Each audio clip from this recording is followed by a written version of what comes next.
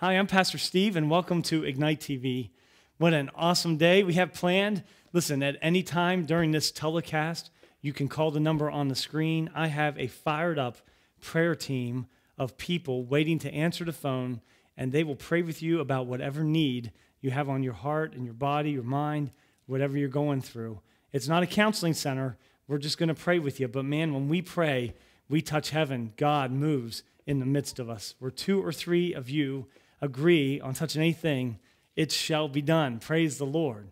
So give us a call. I have a ton of prayer requests here that have been coming in over the weeks, and we're going to pray for some of these at the end of the program. If you call and receive prayer, I will get a report written down, your name and prayer request, so I can pray with you throughout the week, and my intercessory prayer team gets to see these and pray with you as well. So we want to help you. We're here for you. We love you, and we want Jesus Christ in your life, mighty and on fire. Let's go to the Lord and ask him to bless the next half-hour telecast, and then we're going to go to a song called Hosanna. Now, Father, let the anointing of the Lord rain down, the power of the Holy Spirit go forth. Open up the heart of everyone watching. And Lord, I think of those who have been calling me from the nursing homes and the hospitals, especially today. Touch them with a mighty grace from God on high. I know that you see everyone and where they are at this moment and the needs in their lives. Let this sermon and this song minister to their needs now. In Jesus' name, amen. Let's go to the song from this past Sunday. It's called Hosanna. Praises rising, eyes are turning to you. We turn to you.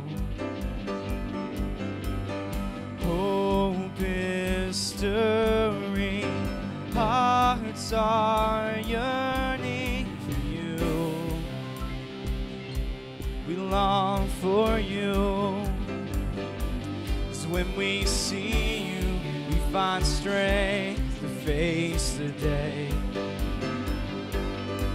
In your presence, our fears are washed away, washed away. Hosanna, Hosanna, you are the God who saves us, worthy of all our praises. Hosanna, Hosanna, come have your way among us. We welcome you here, Lord Jesus. Jesus, hear the sound of hearts returning to you. We turn to you. In your kingdom, broken lives are made new. Oh, Jesus, you make us new. Yes, you do, Lord. When we see you, we find strength to face the day. In your presence, our fears are washed away. They're washed away. Hosanna, Hosanna, you are the God who saves us, worthy of all our praises. Hosanna, Hosanna, come have your way among us. Welcome you here, Lord Jesus. Oh, Jesus, you're welcome here, Lord. Yes, you are, Lord.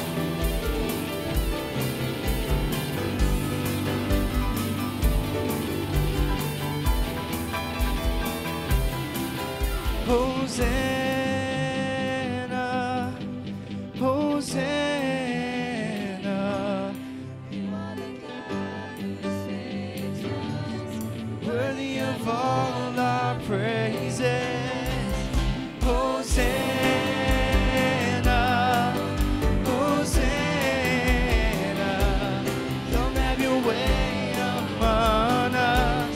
We welcome you here, Lord Jesus.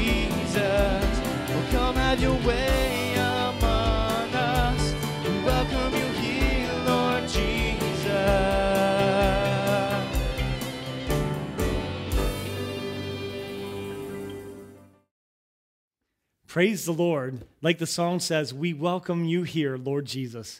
And that's what we're doing right now. We're asking him to be a part of our lives. If you are away from the Lord or need to give your life to him for the very first time, people have been calling us, and we've been praying with them to receive Jesus Christ as Savior and have their sins forgiven. Please call us right now. Or for any other reason, for healing or anything, we'll pray with you. We have a team waiting right now to hear from you live. Listen, Ephesians 5 says, I got to hurry up, in verse 6 and 7, let no one deceive you with empty words, for because of these things the wrath of God comes upon the sons of disobedience. Therefore do not be partakers with them. And verse 8 says, for you were once darkness, but now you are light in the Lord. Walk as children of light. We're going to our Sunday morning sermon from Ephesians chapter 5, talking about walking as children of the light. Listen to me. When you turn the light on, what happens to the darkness? The darkness flees. Darkness always flees the light. The light always wins. Capital L, Jesus Christ. Let's go to that sermon now. Christ in you, the hope of glory. I got the hope, baby. I've got the power, honey. Hallelujah. Jesus came to town when I came to town because I know who I believe in. He's right in here. And you see, not everybody wants to hang around people like that. Isn't that true? Even when I was a young man, I'd go golfing on my day off. When I was a youth pastor, I'd go golfing by myself. Get up at 6 a.m. or so and leave my wife and my little children at home, and I'd get back in time to spend the day with them. And a number of times, I would join up with a threesome because you're allowed to have as many as 4 golfers at one time together. That's the rule. And there was many times, and this happened many times even when I was young, 20, 23 years old, and I'd be golfing with these usually retired fellows, and they'd be fussing and cussing and carrying on. In fact, I remember one time before I was even in the ministry, I was 19 years old, and I was still living at home, and I was getting ready to go to Bible college, and I went golfing at Polish Pines Golf Course in Kaiser, West Virginia. And I've met up, these 3 guys asked me if I could golf with them. They said they had room, so sure. I was by myself. They were retired fellows, and they were all talking. I was asking them what they did for a living. Before they retired, I was a police officer, and I did this and that. And they said, so what do you want to do for a living? I said, I'm going to be a pastor. This was like hole number 7. There's like 11 more. Well, I'm going to be a pastor. Hey, Jim, you better keep it quiet. Jim was saying a lot of cuss words. You know what I mean? Oh, we better be good now. The pastor showed up at the golf course.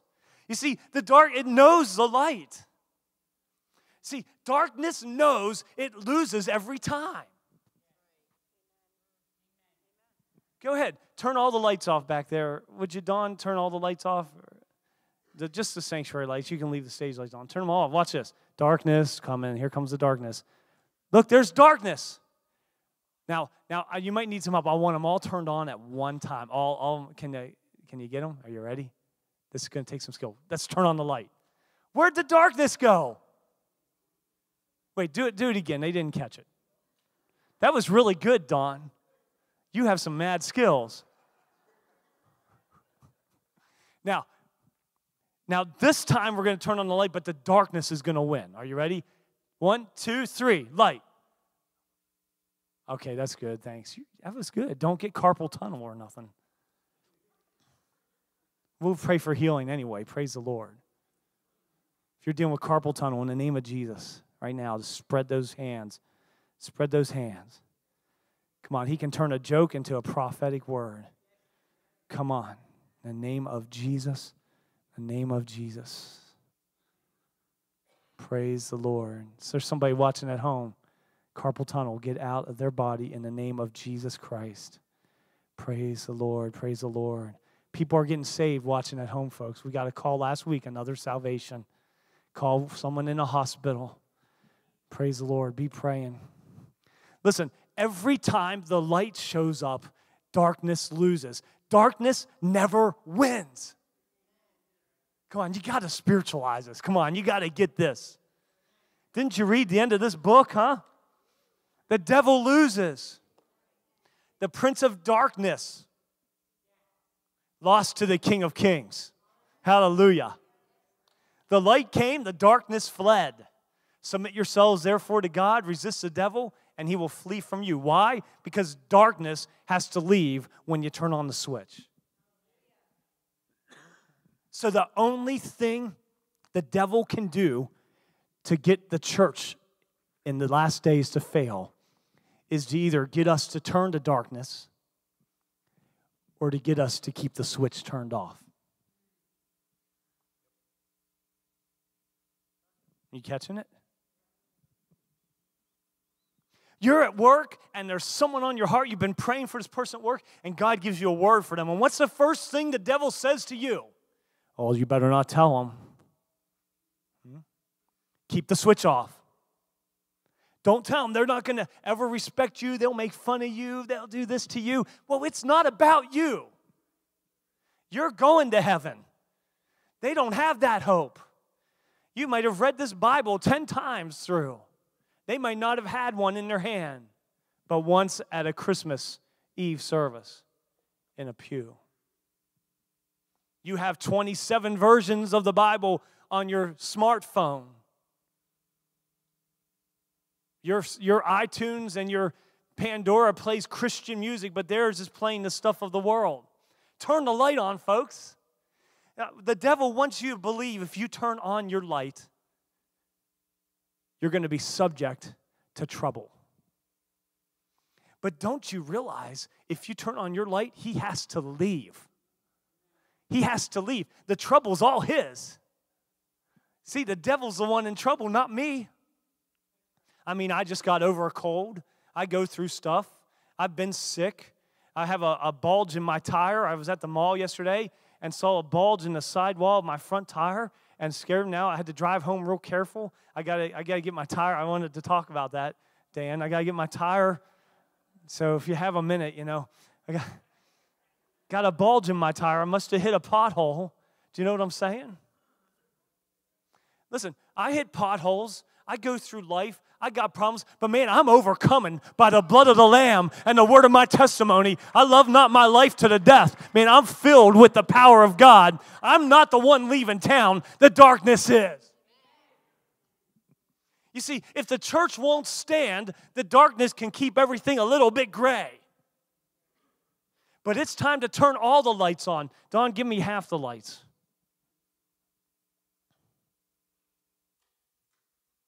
Well, that's kind of actually a nice mood setting, isn't it? It's not bad. You just need a little, little music now. The devil will even try to keep a fired up church at this level, at bay. You know what I'm saying? But the Lord said, let there be light. The light comes on. We've got to have enough light to read the paper on the Bible. You see, Paul the Apostle said, do not share in these sins of these people, but rather expose them. Because you were once darkness. How about that? You were once darkness. And where do Christians get off judging other people? You were in the trash can.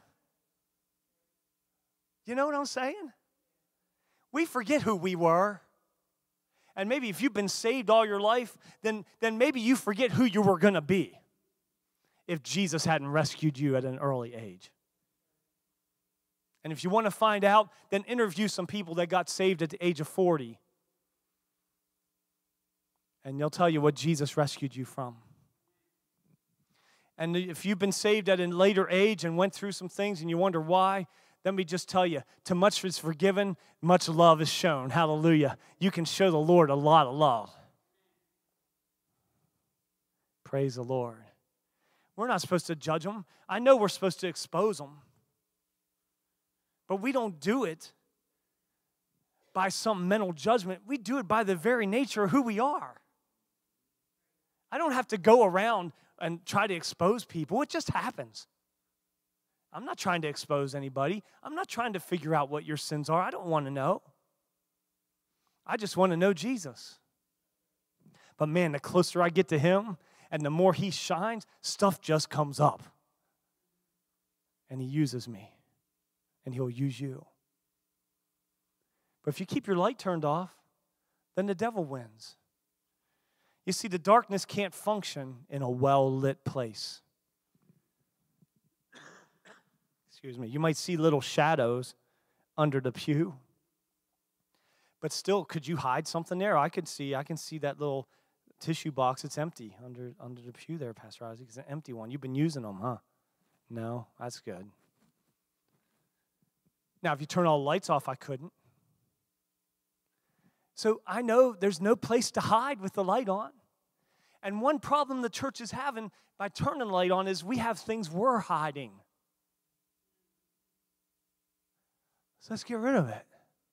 Let's turn the light on. Hey, if you've got darkness in you, do you really want darkness in you? What good is it? He called it unfruitful, which I'm not even going to get to today. And I knew I wasn't going to get to all this. We'll be in this for a couple weeks, I think. Do not partake with them. I think of communion last week. We partake, right? And here Paul says, don't partake with people who are living in darkness. Don't partake in their sins. You know? But rather be the light. Turn the light on. And expose it. There's this false notion nowadays in the ministry that you've got to talk the way the world talks. You've got to look the way the world looks. You've got to act the way the world acts in order to save souls. I mean, you got to know all the latest movies, and you've got to be able to sing all the songs on the radio, and you've got to have all the right tattoos and look and this and that. And hey, you know, I don't look nothing like that. And we've seen, I think, close to how many? 200 souls saved since I've been here? 150? Praise the name of Jesus. How can you look like every single person anyway? You know what I mean? I'm a 46-year-old man, 6'5", 225. I'm not going to look like a lot of people. Just me. I don't have to act like the world. Did Jesus act like the world? Did Jesus eat with the tax collectors and prostitutes? Did he eat with them? He did, didn't he? And the drunks and the scum of the world, did he eat with them?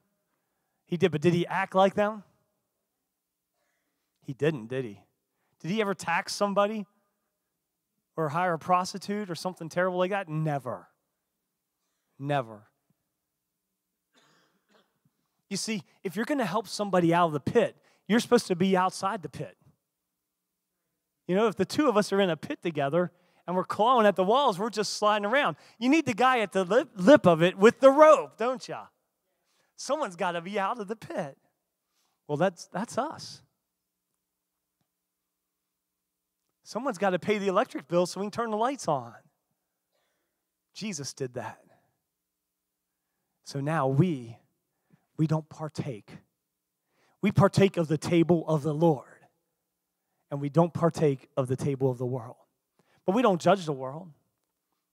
Let God do that. Let's love everybody that comes through these doors. And let's love everybody outside these doors too. What do you say? And let's let the light shine, because truly the light of Jesus is full of love. You know, I'm looking forward to spring. They say that 50-degree weather's coming. Did you hear that? Wow, I'll tell you, I might go swimming. After 7 degrees, 50 feels like 90. I'll get my swimsuit washed and ready to go. You know what I mean? I'm going to go get a tan. 50 degrees, that's a sweat. You know, I like the spring and summer. I love the winter too, though. But the sun is so powerful, isn't it? I mean, my cars were covered with snow and full of ice. And I tried to wipe it off, and they were in a shady place. So I pulled them out in the church parking lot here in the sun. And boy, it just melted it off. I mean, it's 10 degrees out, but the sun still melted that snow. It's so powerful. You see, the light isn't supposed to be some piercing light in the eyes of the world. We're not supposed to blind them. We're supposed to be a comfort and a love to them. Not to say what you're doing is fine, but to say this is the way. And can you feel that tan coming on, you know? After the coldness of a life. And if you were saved at a late age, you know how cold life is without Jesus. Anybody raise your hand and testify? Life is cold without Jesus. See? Look around. Amen. Life is cold and dark. I mean, how do you overcome a loss of a loved one without Jesus Christ? Let alone a cat that you'd like to shock her tail. I mean, now she's gone. You know? How do you overcome? But we've got Jesus. But what a cold world this is without Jesus. So you see, when we walk into a room, when we go into a restaurant, when we go somewhere in this world and we bring that light with us, it's not so everybody look at me, and it's not to blind them with your greatness. It's to bring a joy. You hear me? It's to bring a comfort. Because I tell you, that 50-degree day that's coming, I just can't wait to get on my scooter and ride down to church in short sleeves and feel the warmth of the sun. I might just get a blanket and lay in the middle of the driveway and enjoy the warm sun. And you think I'm crazy, but you ask my family, every spring, the first 50, 55-degree day, I'm outside laying on a blanket. Is that right? About Easter time, isn't that right? You might think it's crazy, but I like the sun. You know? I know too much of it isn't good. You get burned. That's the difference between Jesus and the sun. You can't get too much of Jesus. And you're not going to get burned. Hallelujah. He took you out of the burn, praise the Lord, and set your feet on the rock. Hallelujah. He took you away from the lake of fire, and he's building you a mansion in glory. Isn't God good? So I'm telling you, like Dawn flipping the switches on. Stop just going through one by one. Let's turn the light on this week. Let's be more than an American Christian. Let's be people who follow Jesus, his example. He loved the worst in this world. The worst people in this world, he loved them. He said in Matthew 6, he said to love your enemies even. He did. To even love them. To pray for those who despitefully use you. You ever been despitefully used? You're supposed to pray for that person. Boy, that's hard to do. So let's turn the lights on, folks. We're here on this planet for a reason. And not one of you need to doubt that. When you wake up tomorrow morning, you need to know before your feet hit the floor, God put you here for a purpose. Listen, before you get your head off the pillow tomorrow morning, before that depression can set in, before those lies of the devil can get in your head, you proclaim, I'm here as an ambassador for Christ. I am the light of the world. You proclaim it with your lips. Let your ears hear it. If you've been suffering with direction and struggling to know God's will for your life, let me tell you, just speak that Jesus, he's kept you here for a reason. He has. You have a purpose, my friends. And your purpose is to be that warmth, that joy, to be an example to those around you of what a life in Christ is really like. It is true, my friends. Jesus Christ, he is the light of the world. He lives in us. He made us the light in this world. And the light overcomes the darkness. Praise the name of Jesus. He's the King of kings and Lord of lords. And we're going to go to him right now in prayer for your needs at home and for those that have been called in just recently. And we're going to ask Jesus to meet our needs. Let's pray now. Father, in the name of Jesus Christ, we pray that you touch everyone that's been calling in, everyone watching and within the sound of my voice on the internet, on the television. Lord, we ask you for a mighty miracle. Touch and heal bodies, oh God, and move and let the ministry of the Holy Spirit occur. baptize with the Holy Spirit and fire, and set people free in their minds and of worries and anxieties. Let them be cast away in Jesus' name. We pray for this one who's been fighting seizures, oh God. Remove them from her life in Jesus' name. Oh, Lord, and for this back surgeries, Lord, and been in the nursing home for a couple years, bring her out. In Jesus' name we pray.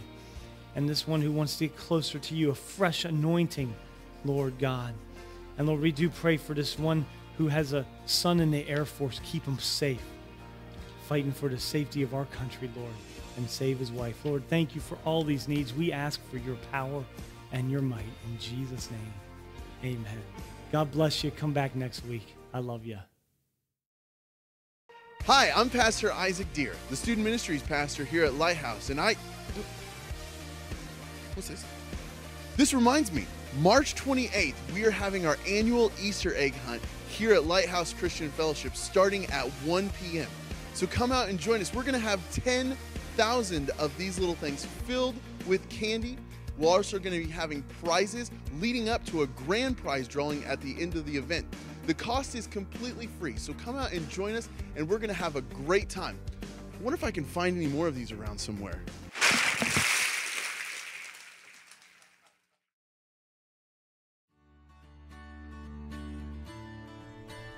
Hi, I'm Pastor Steve, lead pastor of Lighthouse Christian Fellowship. I'm here on our beautiful campus, and I want to invite you to come and worship with us Sunday mornings at 10 a.m. We have an awesome children's ministry, dynamic worship, anointed sermons, and we're just 4 miles south of the northeast extension of the Pennsylvania Turnpike at the Quakertown exit. Come and enjoy the wonderful presence of the Holy Spirit and powerful gospel message. If you're looking for a church, come and worship with us. We'd love to see you this Sunday.